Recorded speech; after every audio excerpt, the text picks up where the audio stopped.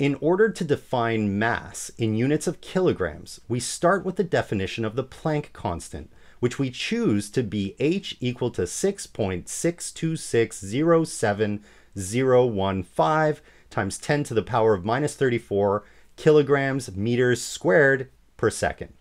This constant is rooted in the basis of quantum mechanics, linking the frequency of light to energy, and it is also found in the famous Heisenberg uncertainty principle, among many other places.